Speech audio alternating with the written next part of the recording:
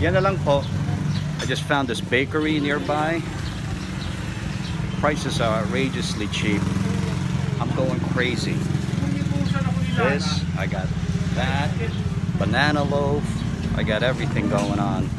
Got to get the bar heads fed. Okay, bar heads. For all you guys in the West complaining about electric and electricity, look at this fucking wired mess.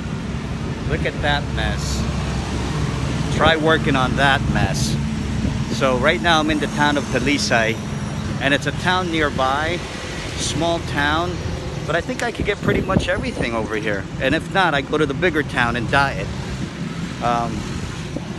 This is what I had dreamed before when I had other properties, is to start a feed shop, because it was so strong.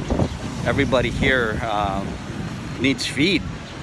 But from what I gather, the profit on feeds is not that good, especially if you're just an agent. You really got to have your own place.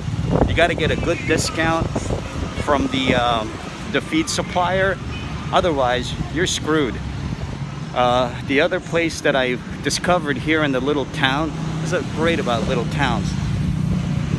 This place here that says Resto Avenue, it's got some great food. Got pizza there the other night, pancit, really good stuff. So, and of course you got the local beauties. They're everywhere, so that's always a plus. Okay guys, Barhead's gonna sign out just for now. Then I'll probably come back on when I'm on the farm. I gotta check in on the guys, bring them their snack. You know, I gotta take care of the boys. Always gotta take care of your crew. Hopefully they'll take care of me. And for you bastards that are always complaining the portions are too small, check this out. That is the portion per piece of egg roll. And that's the size of my pinky. So no more complaining about size of food or portions of food. Everybody out in the West and in Europe, maybe not in Europe as much, but we all eat a hell of a lot compared to other people. Look at these little plates that they have. See? They're tiny. Musta po? Good morning. But you know, it is what it is. I mean, it's a poor country, and just thank the Lord that we have plenty to eat. And sometimes we have to give it back to them. You know, we have to give it back to other people. So now we are at the burp box. Burp box. And the hunger, burp now. These little canteens, you know, people make a decent living. It allows them to keep going. Pandemic, it's crazy shit. There's no money here. So they do the best they can with anything they can. Well, I just bought some snacks for the guys. Get this right.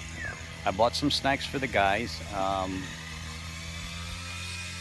They're done eating their snack before lunch, and you can tell how hard they've been working. So all this, they mostly felled, I think, today. I had to do some running around in town, so I wasn't here when they tested out the chainsaw, but everybody's happy with it. We had one large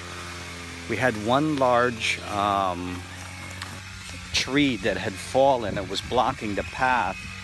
So that's the first thing they tried it on, and they cut it in 4 pieces. So chainsaw is working well. Father is very happy about it. And then the guys have decided they're gonna go ahead and clear this back area more. So that's where I'm headed, just to see what's going on.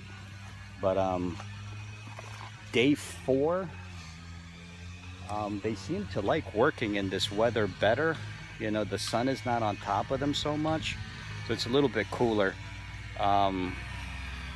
This foreigner can't tell the damn difference. It's still humid as anything. Plus I'm coming from, you know, 32 degrees Fahrenheit with 3.5 feet of snow when I left. So they're happy, I'm happy. They're gonna probably tackle this too. This bamboo started to lean over. I think there was a big storm that passed about a month ago. So they're gonna clear that up. Like I said before, we're gonna keep a lot of the bamboo clumps simply because we're gonna need building material. And if the building material is already here, you know, why am I gonna spend more money for it? No need to do that. So they seem to like to use the chainsaw just for the main cut. And then as they, you know, as it's fallen, they'll go ahead and use the their knives. I don't want to get involved in how they want to do it. You know, I'm just here to make sure that it gets done. You know, sometimes you can get way too involved with them and be a micromanager. And I find that sometimes that could be insulting to somebody, especially if they're working for you and they're a little bit older.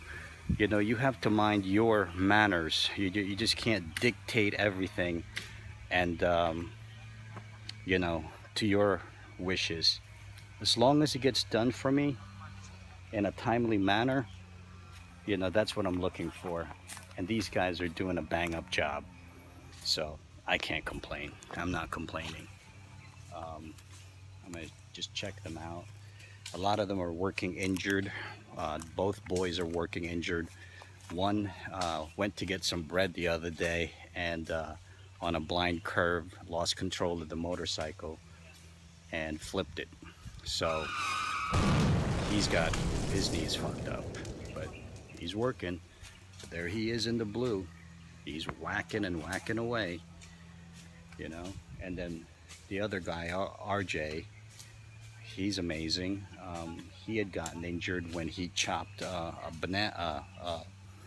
very tall bamboo on the first day. And that bamboo, the way it was chopped, is very sharp because it's chopped on an angle. That bamboo came off where the trunk was, and all that weight on a sharp end dropped on his foot. So he worked all day with it like that, bleeding everywhere. You know, he didn't quit. He didn't want to quit. So, and of course, our guy here, that's Father. We affectionately call him Father. He's going to be the guy that's going to be living here. I've decided I'm going to take him on as the caretaker. I feel like, you know, somebody older, you know, yes, they might be a little bit slower, but I'd rather have that and have the experience, and also he knows how to operate the chainsaw. He knows the ins and outs of, you know, what to do out here, because it's a jungle out here. You got no electricity, you got no TV, you don't have fucking amenities. This is not a spa. You know, we're carving it out of 20 years of neglect. So he knows. I think he's gonna be good for this place. It's gonna be, you know, an older guy isn't gonna be chasing skirts all day. Maybe he'll chase one skirt, who knows. But my thing is, hopefully he'll stay in the farm, he'll guard the farm, because, you know, people here, they don't respect the fence. You know, we've already found stuff that's been cut and uprooted, anything that can be eaten, anything ornamental here that can be sold. You know, I saw 3 girls just walk in. We were clearing, they didn't ask permission. They just went in, they started taking ornamental stuff, and I found out later that they were going to sell it. I thought they were going to eat it. Originally, I thought they were looking for, you know, rooted plants, and I thought they were going to eat it. And so I said, you know what, everybody's starving here. There's no work, leave them alone. Apparently, they were looking for ornamental plants that grow here on the property wild. They can sell it for 70, 80, 100 pesos per. A lot of money here. In any case, boys are working hard, and I'll check in on them in a little bit.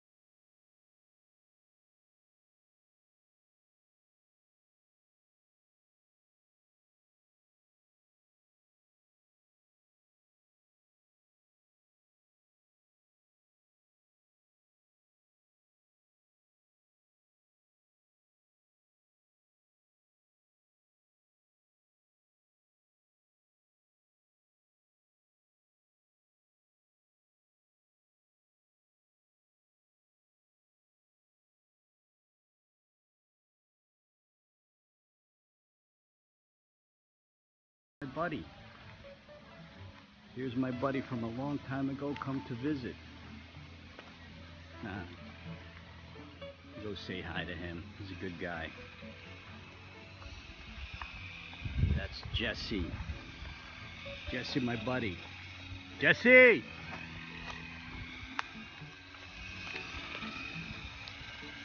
Jesse is kind of semi-famous here for conditioning chickens for when they go into the pit. So he's the guy. A shine to this crippled old dog that's now coming around the camp because we're cleaning, so they've been giving him food. Poor thing. Well, I guess we have a mascot.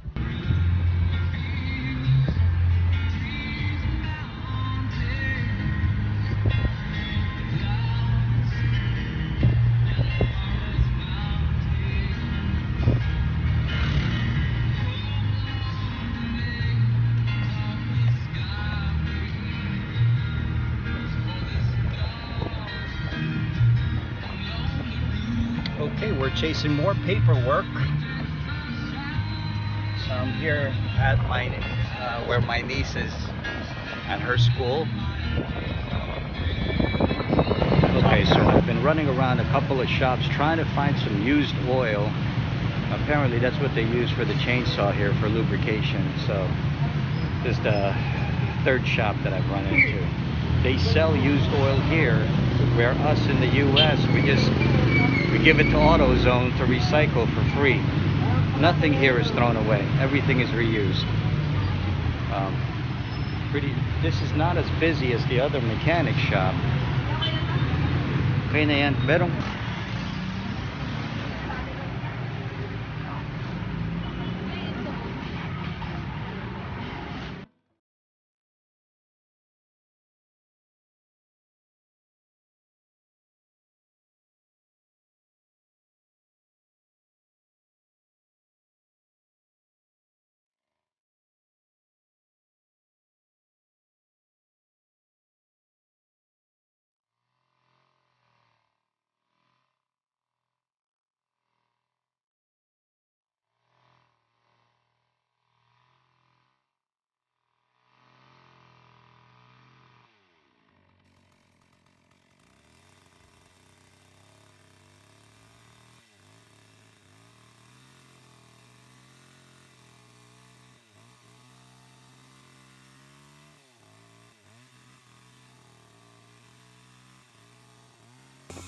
So what do you do at 5 o'clock?